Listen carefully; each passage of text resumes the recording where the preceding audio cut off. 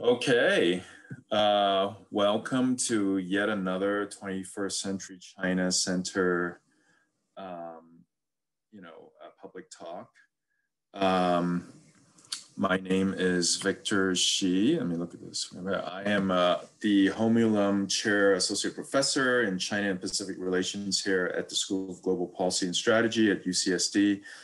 Thank you for joining our discussion today. Our webinar is recorded and will be available on video and podcasts, which can be accessed on our website, china.ucsd.edu. This is also where you would look for future events by us. Please use the Q&A function on the bottom of your screen to submit your questions. I'm sure there will be many. I'll be reading the questions you submit to our speaker during the Q&A time at the end of the presentation. Today, we're delighted to have Mareike Ohlberg from the German Marshall Fund, and we were also going to have Jessica Batke from the ChinaFile, but for personal reasons, she couldn't make it today. Nonetheless, she is co-author of this project, and hopefully some of our feedbacks will go back to both Mareike and Jessica to help them in their ongoing research. Mareike Ohlberg is a senior fellow in the Asia program and co-leads the Stockholm China Forum. She's based in the German Marshall Fund's Berlin office.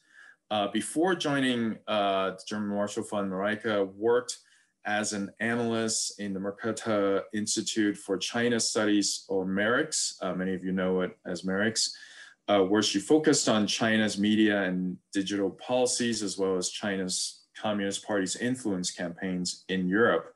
That, of course, is where Mareike and I first met in person. I was briefly a visiting fellow at MERICS. We had a lot of time hanging out on their nice terrace in Berlin. I will also introduce Jessica, even though she's not here today, since she's co-author. Jessica Batke is the senior editor at ChinaFile, a publication by the Asia Society. She is also primary editor of the China NGO Project.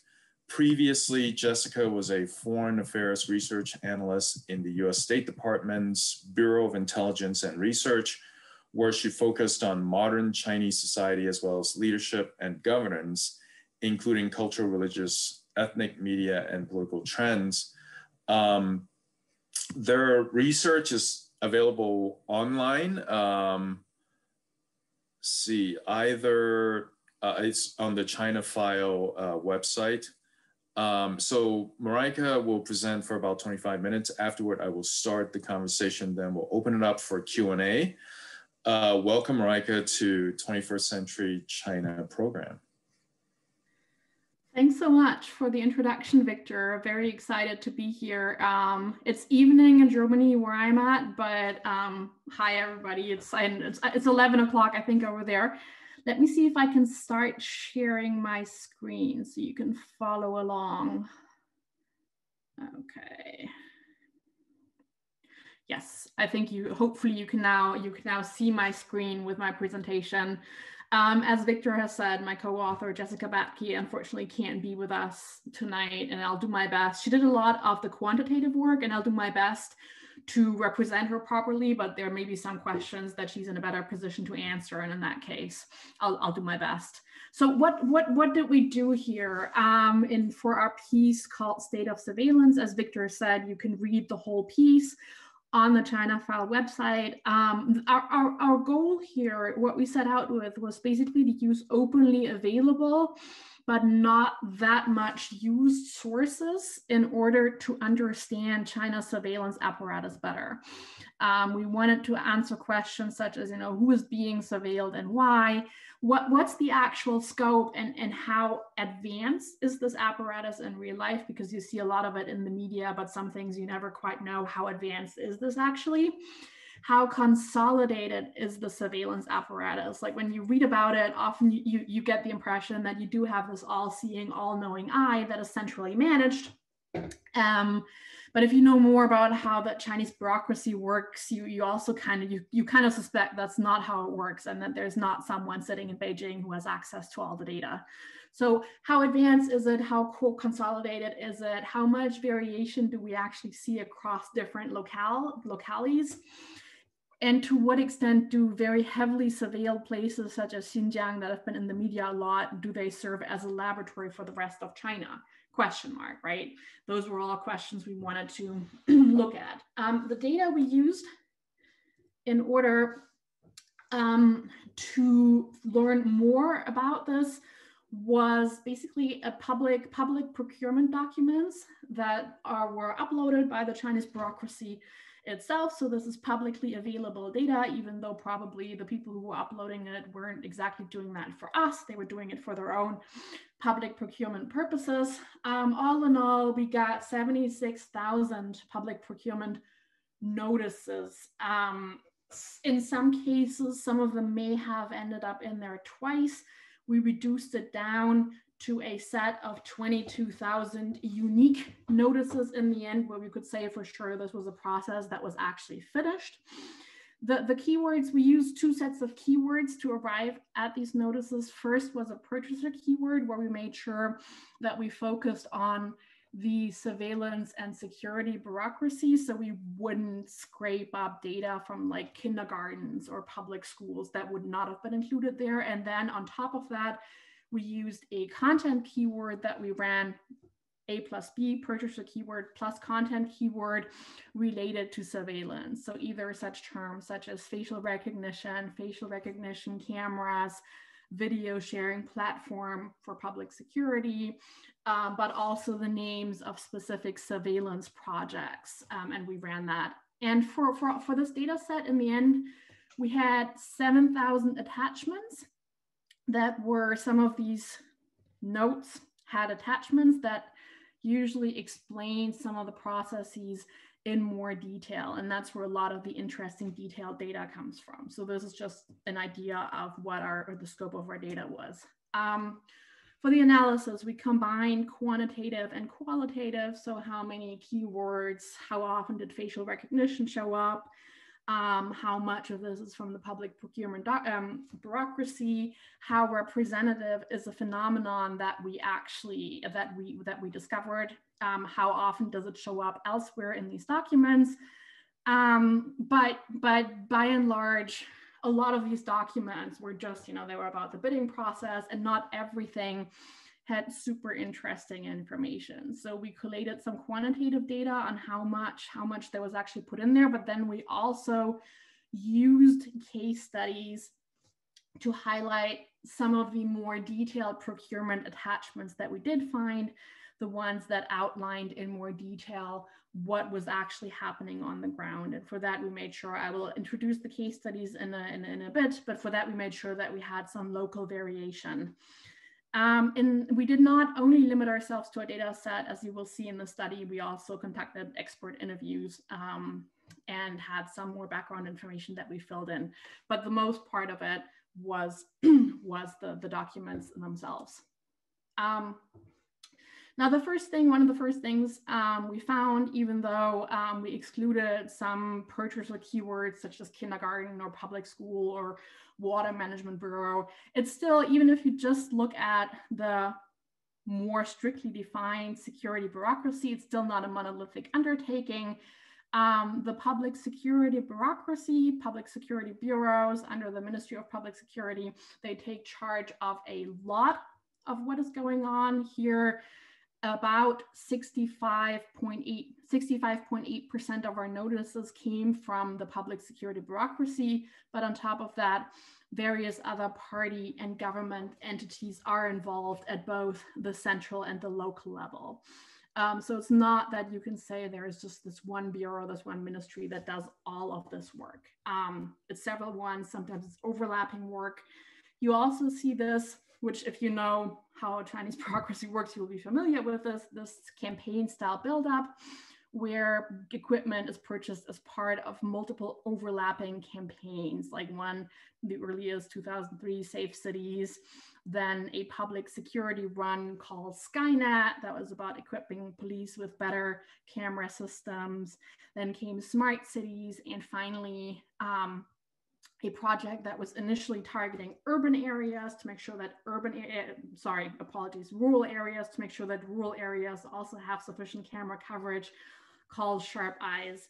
And sometimes, you have Project Skynet Phase 1, Project Skynet Phase 2. So these took place at the same time, and it was part of these multiple campaigns of buildup that we that we saw.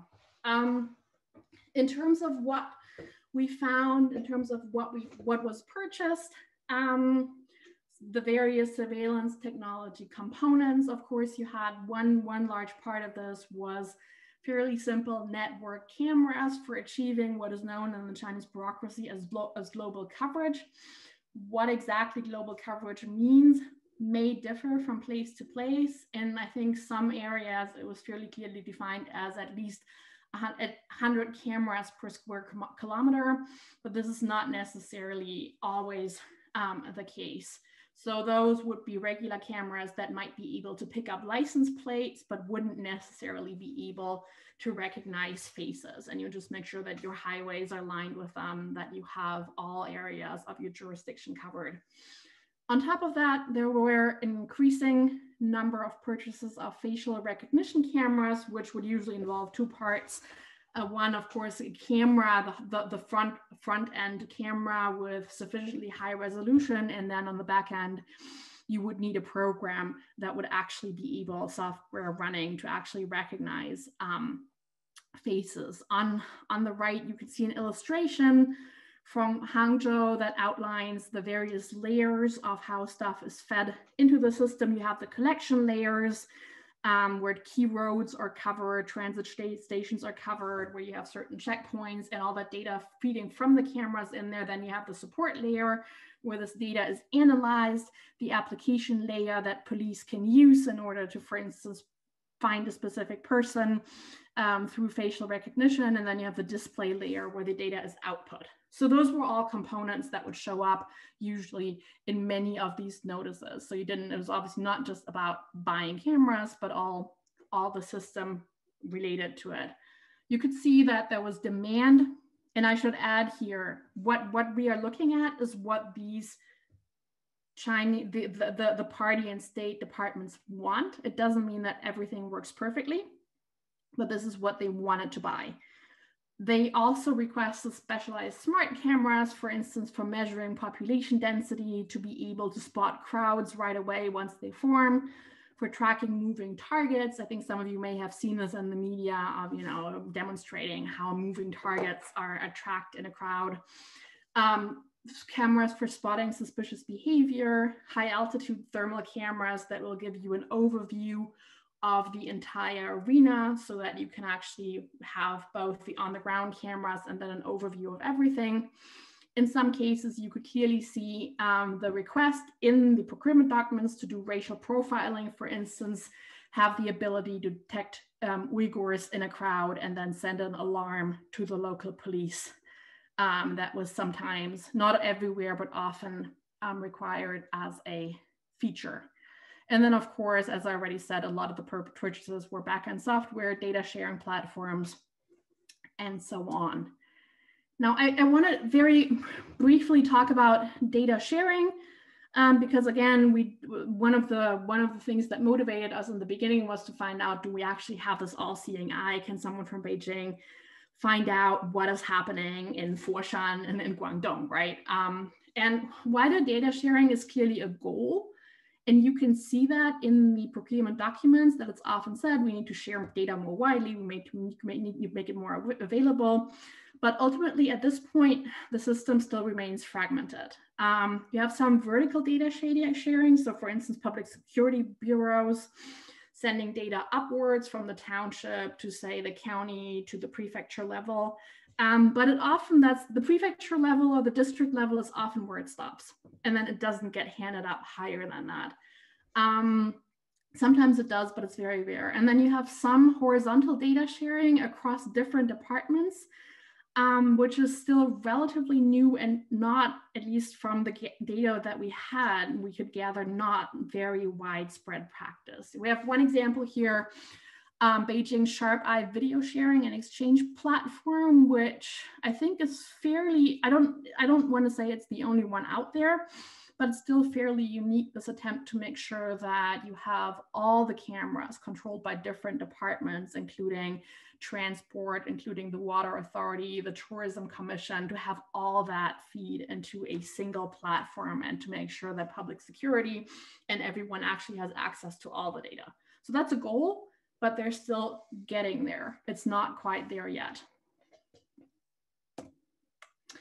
I want to briefly go into some of the case studies, as I said, where we looked in detail at some of the practices on the ground, because some of the documents, some of the attachments we saw were quite rich, especially in describing the rationale and understanding the, if you want to call it, the philosophy of how this is working. One example is from Xijiao Township in Foshan City in Guangdong. We had, I should say, a lot of, Foshan was very good at uploading its documents. We had a lot of documents from various districts in Foshan. And one interesting one is Xijiao, a small township where basically the goal was for a set of procurement notices that we looked at to build this intelligent facial recognition net that could cover all of Xijiao in order to basically catch everyone and to be able to have an eye on everybody and know when there's trouble. So there's a twofold approach that Xijiao took that to me was interesting. And first was, of course, that the placement of cameras was not random, but was explicitly done in accordance with what the authorities called the 4 basic human needs, namely housing, food, transportation, and the 4th one is missing, sorry. The 4 basic needs, and then the 5 quality of life needs: entertainment, healthcare, finance, travel, etc. So the idea being, all, and this is, I'm quoting from the document, all kinds, society is a collection of individuals and of the interactions among individuals. All kinds of phenomena that emerge within societies result from human interaction: violence, robbery, arson, etc. So the basic idea here is where humans live and where humans come together, there's going to be trouble. So in order to catch the trouble, we have to position the cameras where people live and interact. So in front of the houses, in front of the restaurants where they eat, in front of, in train stations, etc. And this was this illustration is directly from the public procurement attachment. So this is, we translated it, but this is an image from in there to be able to catch what everybody's doing. And then the other thing that stood out here, but also was common in some other notices, was a very strong focus on strangers and new people and kind of catching first entries into the jurisdiction of Xijiao. Again, it's not unique. This shows up in a lot of the notices that we saw, but basically you would have a license plate recognition system that would spot license plates that would enter Xijiao for the very first time. So you want to be able, if there's a new person entering Xijiao for the first time, you want to get an alert at the police station that there is a new person, so that then you can follow up if there's a troublemaker or not. And then you would focus on the choke points, which are described in the documents as core points, such as airports, train stations, bus stations, etc. And this to me was kind of an aha moment, because I'd always assumed that even in China, surveillance at like train stations would mainly be because those are crowded spots and, you know, you could have something happen at a crowded spot, but no, it's actually more than that. It's a choke point. By controlling these areas, you know exactly who's coming in and out. And the goal of this, as again described in the notice, was to be able to say with certainty whether a person is currently in Xijiao or not. Like when you get a request from the higher ups, is this person in Xijiao? You would have to be able to determine whether that person is currently in Xijiao or not. Doesn't mean that that's always working, but that's the goal that they're working towards. And this is very common. Another case study that we did in more detail was Shawan County in northern Xinjiang. Northern Xinjiang is an area where there are a lot fewer ethnic minorities and more Han population than in the south of Xinjiang. Nonetheless, there is great nervousness in all of Xinjiang. By and large, surveillance is a lot more invasive and noticeable than in other parts of China. But what we did find was, in terms of what they wanted, what authorities in Shawan wanted, wasn't that different from what authorities were asking for elsewhere. For instance, surveillance was done according to geometric units. I'm sorry, I don't have an illustration here. I did a crappy illustration of my own, but I didn't want to add my crappy illustration. So you have circles. Circles would cover the entire county or the entire district, and you would check all the choke points into the circle. You would then have blocks, which are defined as large units that are delineated by lakes or mountains or highways, by any physical barrier. Those are blocks, and you would be able to cordon those off. Below that are grids, which you may know from the term grid management, which is basically subdividing those blocks into smaller units, and someone is responsible for each of these grids. You would have the lines, which basically refer to lines are highways that cross Shawan County. So you would need to make sure that on those highways, inside your jurisdiction, you would have cameras every so and so many meters or miles. And spots, which are defined as areas where there's lots of people, high chance of trouble, basically. And those units you find in other places as well, not just in Shawan. Similar, you had video sharing across the 3 levels of government: township, county, and then one up to the prefecture. This is again very common that you would send that up to the prefectural level. You had requests to build a societal resource integration platform, which basically means you want to be able to not just use your police cameras, but you also want to have private or non-public security video surveillance footage feeding directly to the police. So in a way, doing what Beijing did earlier with the data sharing, gathering as much private data or data controlled by other bureaucracies and making it available.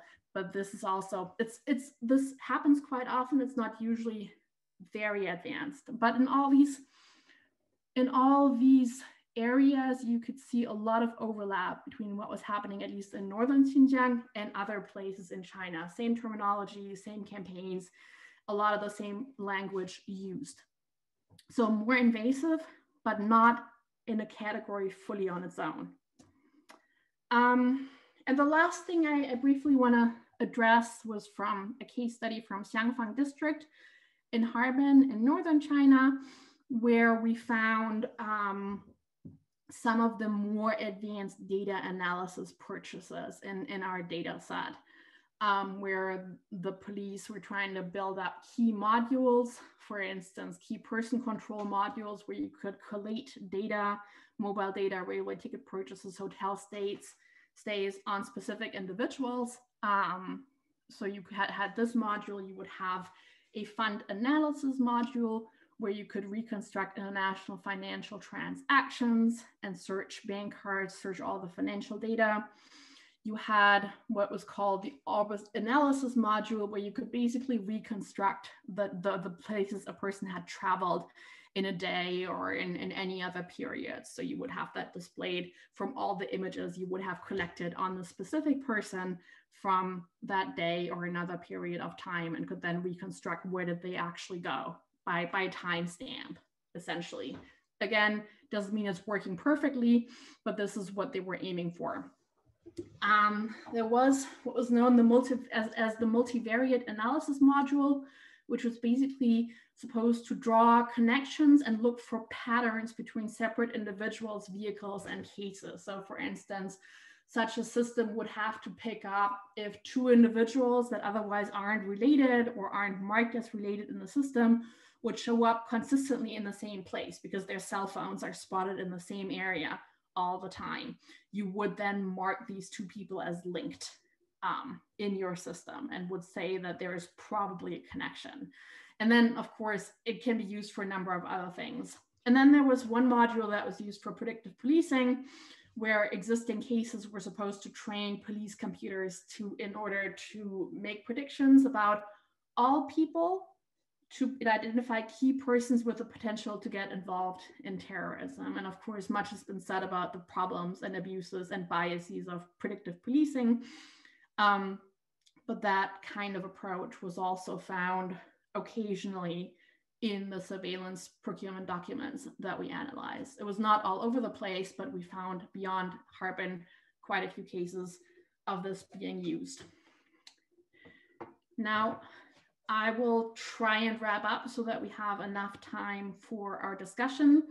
Basically, our key takeaways was, of course, purchases of surveillance. It's pretty obvious that surveillance technology purchases have gone up, have grown rapidly across China, and that Chinese officials nationwide view this as a critical element of government. So it's going up everywhere. Xinjiang, despite having this extreme level of surveillance, also uses the same surveillance schemes as other parts of the country. There may be some places in southern Xinjiang that are more special and more distinct, but once you go to northern Xinjiang, for example, you see a lot of the same. You still find that surveillance in China still relies on a fragmented and so far limited system. Obviously, no single database contains all data. Oftentimes, cities would not necessarily get all the data from their districts. However, that doesn't mean that there's nothing to see here. And the system does not have to reach the level that Chinese police or public security would dream of in order to be very invasive, very agile, and actually have a very big effect on people's lives. Again, to what extent does it matter whether Beijing can actually see the physical footage of Xijiao if they can put in a request to Xijiao authorities and ask, is person XYZ in Xijiao? And Xijiao comes back either with a yes or no, right? So that also has quite a bit of effect in potentially tracking people down. So I will stop here and really look forward to all your questions and to anything you might have to add, anything that was unclear. Thanks so much for your attention. Thank you, Mareike. This was really an amazing presentation and I learned a lot from it. And I highly urge those of you in the audience, if you haven't done so, go to ChinaFile and read the paper. You get all the details. Some of them were covered by Mareike, but just lots and lots of interesting detail. So I will start with a couple of questions of my own. So my first question is, it's very interesting that you say that the local acquisition of the surveillance equipment is coming in waves, depending on these presumably centrally directed campaigns.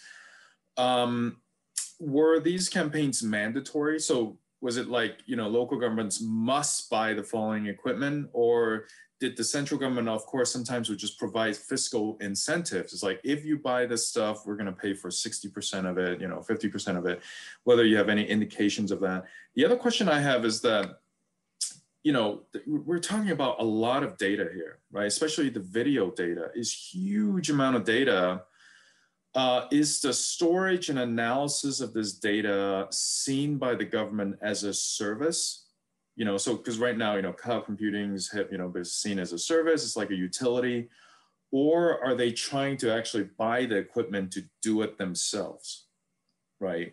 And to actually have their own data storage, have their own,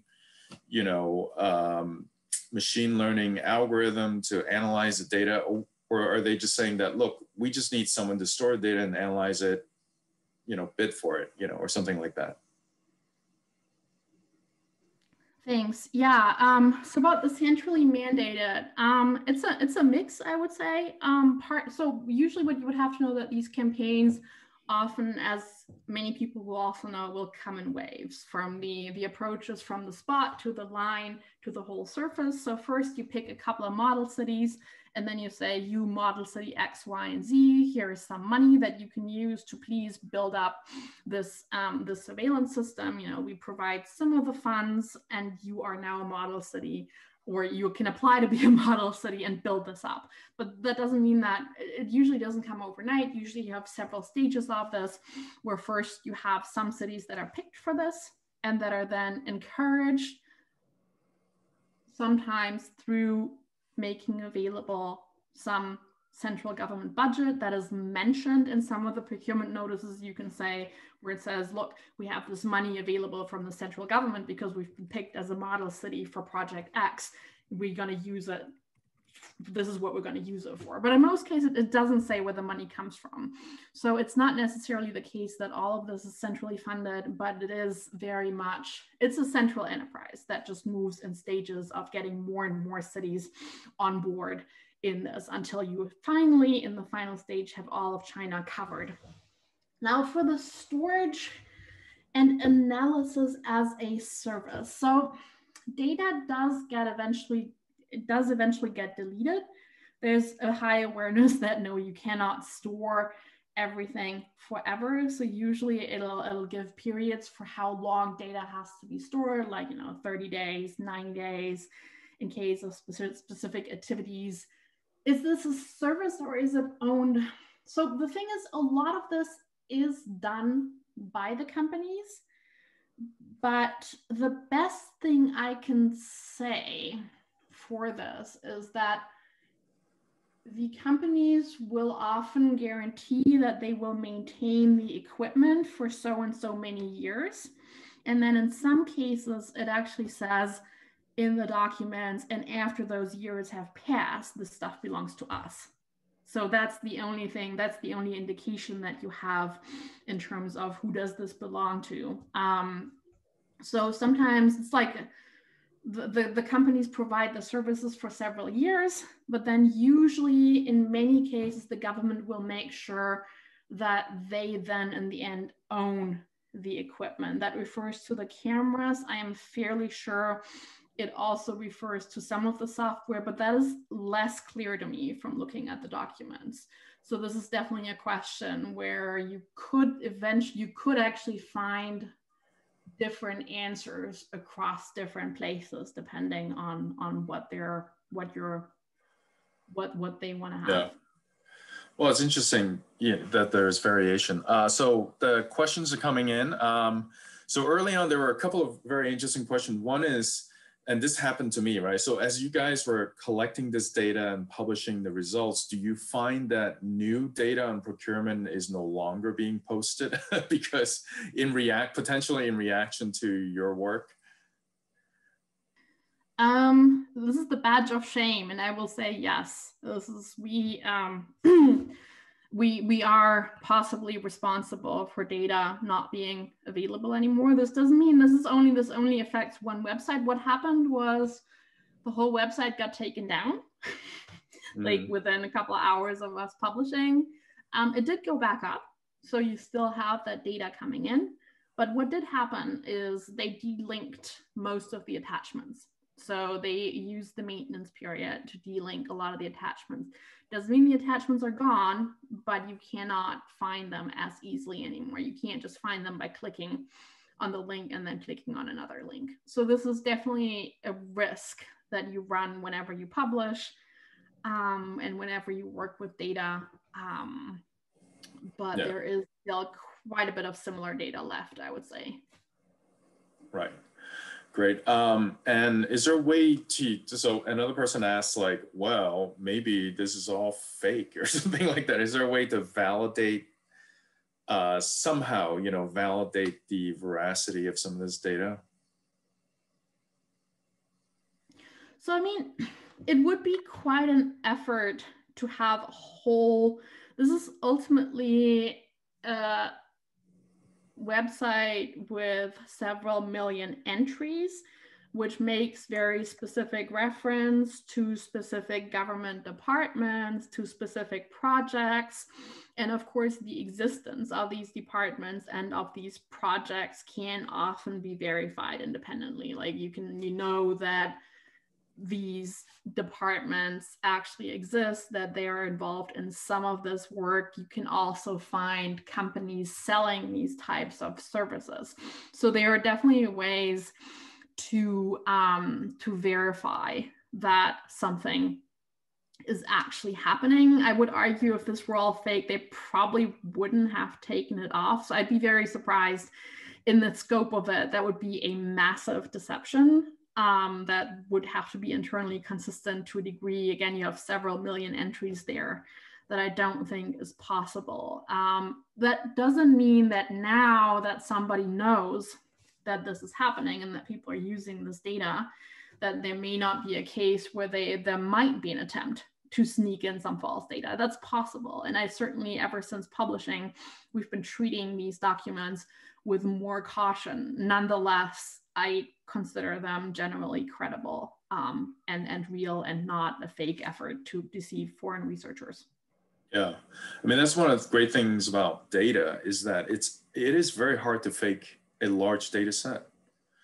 And especially if you believe that the first batch of data is fairly reliable, because people didn't realize, you can always use the older data to try to validate some of the correlations in the newer data.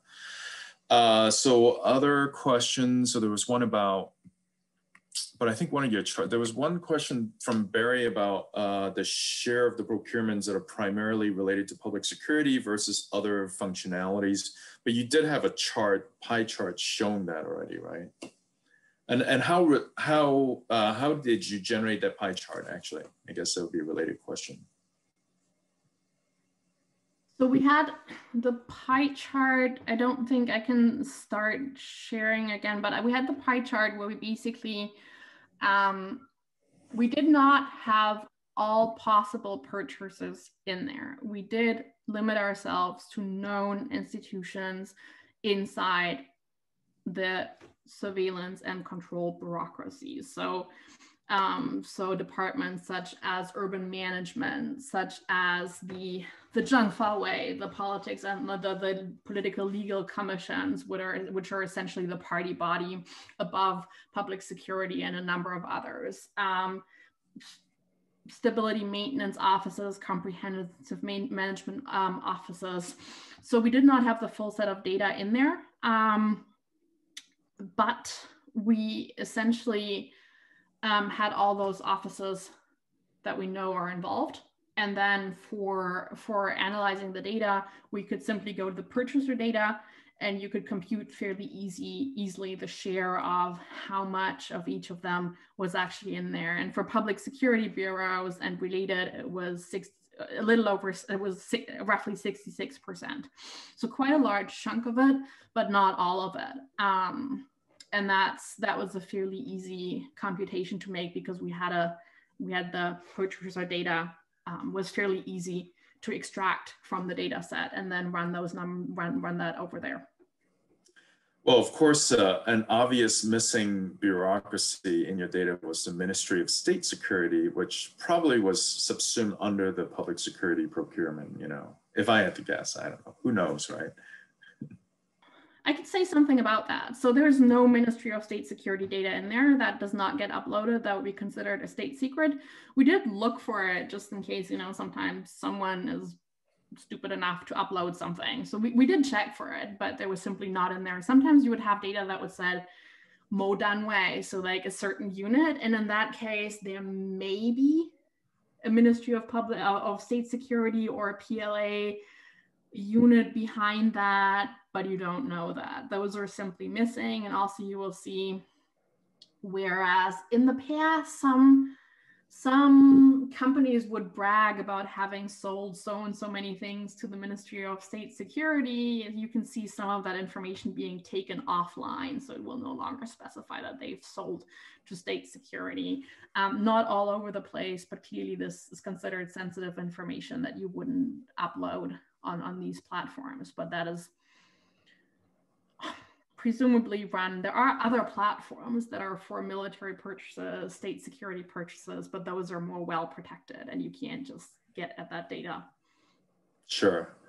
Yeah, no, I think trying to get some data at the company level may be the way to go for this kind of stuff, actually. I also agree with that. So these are questions from one of our grad students who's very interested in this topic, Jeff Hoffman.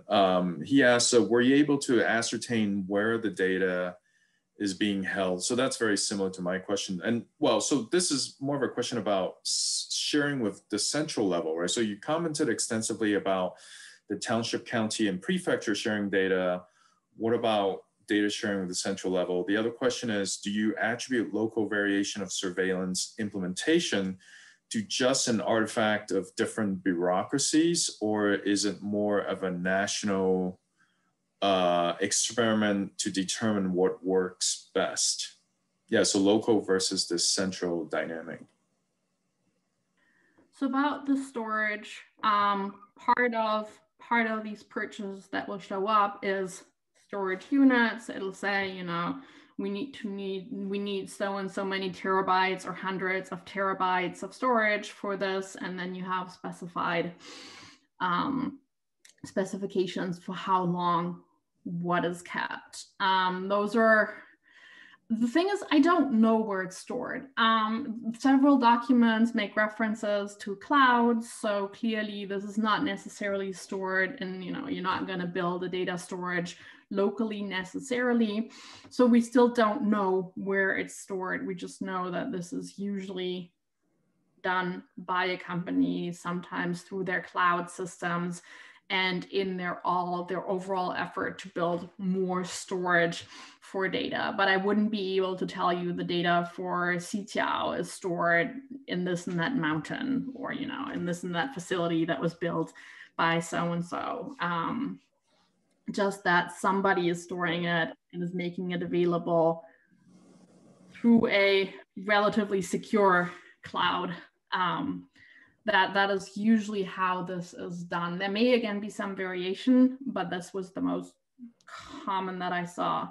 Now about the variation, I don't know. My guess is you can see some duplication of language. You can see, you know, like the circles and the grids and the blocks and the lines that is used across various different places. You can see some, like the 4 basic human needs and 5 entertainment needs that essentially in the data set, I think we only found in Foshan. So I think it's a mixture of both. In some cases, locales will use central standards or will look to other places to see what are they doing. But in some cases, I think it's probably encouraged for local authorities to come up with new creative ways of doing this and thinking about it, and then maybe ideally even getting picked as a model for others to emulate. So it's that balance again of central standards, but also trying to encourage some local innovation in the hopes for them that maybe they get picked as a model. Yeah, and also I suspect local governments near Shenzhen, where, you know, the tech hub is, probably more willing to innovate, you know, just because of these unspoken guanxi between local officials and tech people in Shenzhen. Okay, so questions from Professor Mark Dallas here. One is, this is more on the qualitative side of the research. Have you found indicators that local officials are evaluated based on their ability to implement these systems and also collect data in certain quantities? So, you know, we of course do a lot of study in the zhibiao and all this kind of stuff.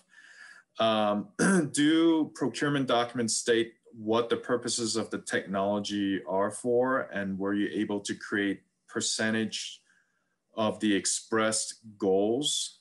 I'm not really sure what that means. Yeah, well, so just the level of implementation for some of this technology. And then and the third question I also wonder about, like, do you have data on which companies ultimately won these procurement contracts? So our local officials evaluated for implementing this.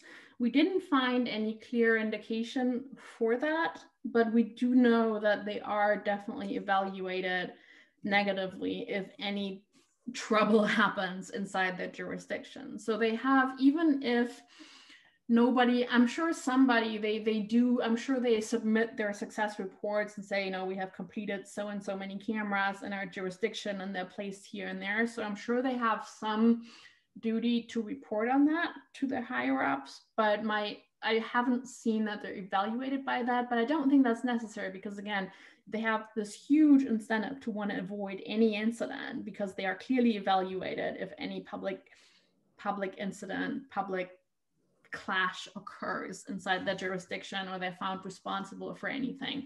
So that is definitely a strong motivator here, even though it's not spelled out specifically that implementing it is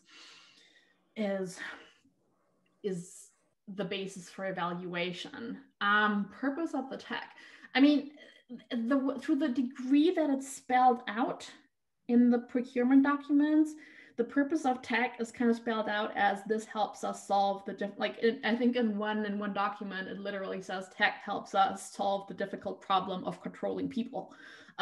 So the idea being, if we only throw enough money at the tech and if only we have enough tech, then ultimately our problems will be solved. Like, so that you can see some of that faith and technology and solving governance issues. But those were the only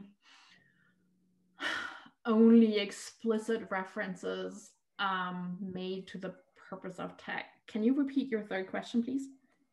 Is there data on who won these contracts ultimately? There is. We could generate that data. We didn't for the purpose of this paper, but we have the data. We know who won in many cases, and this is data that can be generated. Great. Oh, well, that's another topic that we need to talk about afterward. I have another project on more of the overseas dimension of some of these companies, but it would be great to kind of merge the domestic and overseas somehow, using all publicly available data, of course. Okay, so a couple of questions on something that you had worked on before at Mareike on the social credit system. Is there sort of integration between the surveillance and China's social credit system? So we didn't find this as part of the surveillance data. The only social credit related data points, the thing is so we may have been able to look. Let me explain why we couldn't search for more explicit links throughout all the data. We couldn't because essentially all attachments now specify the rules according to which companies have to have sufficient social credit in order to be able to participate in the bidding process. So if we had searched for social credit related keywords, this may have actually, we would have actually gotten hits on all our 7,000 attachments that outline the procurement procedures. So I can't say with certainty that no such links exist, but I didn't come across any explicit attempts. I did not come across this in the documents that I read basically beginning to end. And I did look at quite a few, so it didn't come up there. Can't say it doesn't exist, but I would say not yet. I don't think that data is being linked yet. It's still kept separately. Excellent. Yeah, so I will just insert a quick comment here is that as someone who's doing also similar kind of work, you can't just have the data without someone like Mareike who's willing to read through these actual documents from beginning to end to even make sense of them and to tell the more quantitative analysts how to analyze these things. I totally agree with that approach. So another question. So as you know, some of these tech companies, Chinese tech companies are politicized, by the previous administration in the US, like Huawei and ZTE, China Mobile. Do you see them, really playing a heavy role in this surveillance technology? Yes, they do. They wouldn't usually. So the thing is, they wouldn't get the bidding contract most of the time. So the bid would usually be awarded to like an in the middle company that then is able to get the tech components from various different companies like Huawei, like various other, in some cases buying the computer models, because they do need to, it consists of so many different parts. So you wouldn't usually award the whole contract to Huawei, but a lot of Huawei equipment would end up in there, and there's definitely collaboration between companies like Huawei and the public security apparatus. And we don't even need the set of documents to know that, because that's advertised quite freely, usually by Huawei on its Chinese language sources.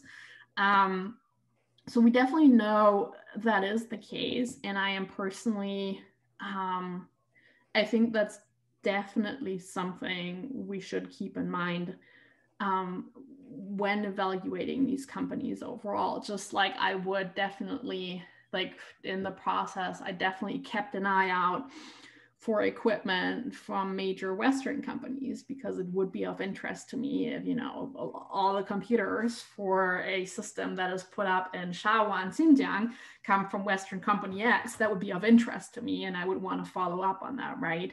And in a similar way, it's also relevant to me if Huawei or any other Chinese company is heavily implicated in that.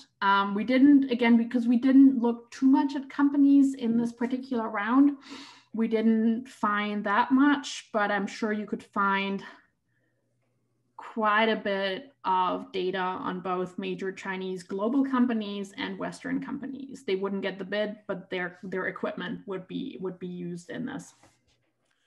Yeah, so one thing that I've seen in the past a lot is that the underlying technology comes from Huawei or Zeeman or whoever, but the company that wins the bid is some obscure local company, which happens to be owned by the cousin of the local police chief or something like that. So you could see a lot of that. So, from your data, you can see a pattern of like the equipment coming from these big tech firms, but then the actual winner is like some obscure company. You could potentially have some metric of corruption, in help the Chinese government out, catch the bad apples. I know you've always wanted to do that, Mareike. Always. No, I think that's, you probably find something like that, though some of the companies that get the bids, like that get awarded the bids, they're not that obscure. So you have a broad variation in there. But it would definitely be interesting to see, for instance, are local companies picked? Or if not, why are they not picked? And this is definitely questions that could be answered by looking at some of the data. Yeah. So a couple of questions on privacy. Is there any concern of privacy protection from people or established by the government, or any cases of leaked personal information that draw people's or the government's attention to a lot of this surveillance technology? I'm not sure I fully understood. So so there are a couple of questions like this. Like one was like, well, you found this data on all the surveillance technology. Do the Chinese public know about it? And are they worried about it? And are they worried about it because of a case where, a lot of personal information collected by the Chinese government got leaked to, third-party company or some scammer or something like that? So I don't, like the data that we worked with, I don't know that the extent is widely known in China, like the technical details.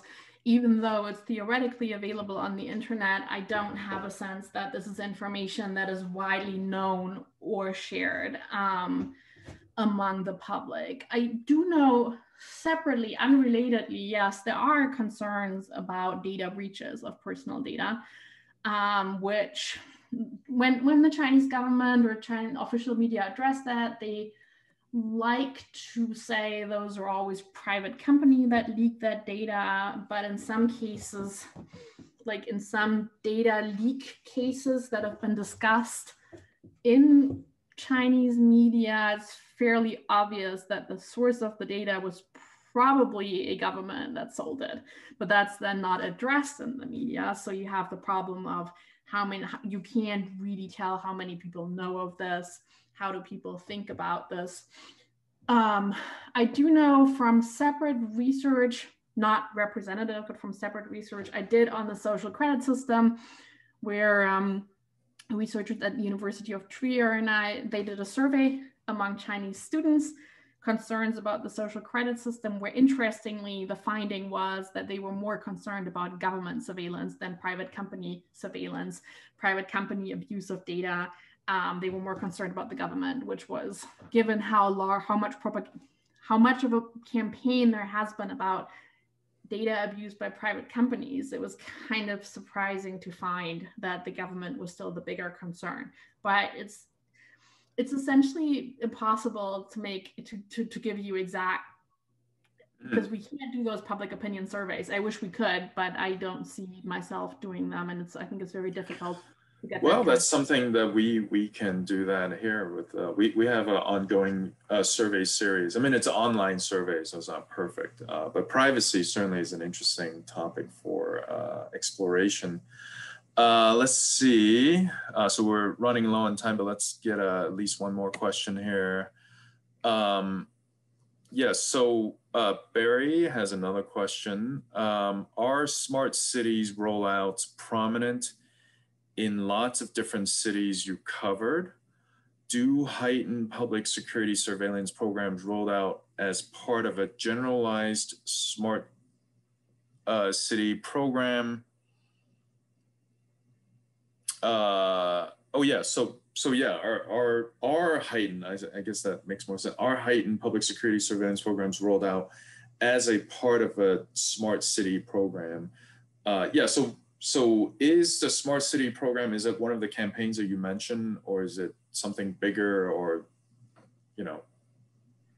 I would have to look up the exact numbers on all the keywords and 智慧, so 智慧城市, but then you also have 智慧 and place name. So I don't know I have the numbers ready, but it's definitely something that is not limited to an area. It's across China. Sometimes smart and safe city are used in the same project description, but it's a label that it is used quite commonly in procurement headlines, documents from public security and related bureaucracies. Right. Okay. Final question from Tenzin Norgay. Any sign of foreign companies? I mean, you talked about this already. Are you in the process of nailing some major Western companies getting very involved in this field? So the thing is that in this area, in facial recognition technology, Chinese companies are actually really, really good. They're actually ahead of many Western companies. So a lot of the more advanced technology, it's not necessary to go to foreign companies. You can use Chinese companies because they're simply either the best or playing amongst the best. So we did some other projects, like we looked at DNA analysis and genomic surveillance. And there it's super clear that certain components they need to buy from Western companies and they cannot do it without. And therefore these Western companies are pretty much always involved in selling that. You don't have that same issue, to my knowledge, in the surveillance sector, unless you count certain computers, certain hardware where you might still, for the basic stuff, might still use Western companies. But for the more advanced stuff, you have more, definitely Chinese companies play the biggest role, and there's no such dependence on any Western company as you would find in DNA analysis or some other fields. And of course, there are Taiwanese chips in everything. So Mareike, thank you for being with us today. Please stay in touch. And also I'd like to thank the audience for being with us, and sign up for our updates. And the webinar, again, will be available on video and podcasts. The next webinar will be February 4th at 5 p.m. Pacific time, where we're going to hear from Andrea Ghiselli on China's quest to protect its interests overseas. Again, thank you for joining us. Thank you, Mareike, and see you all soon.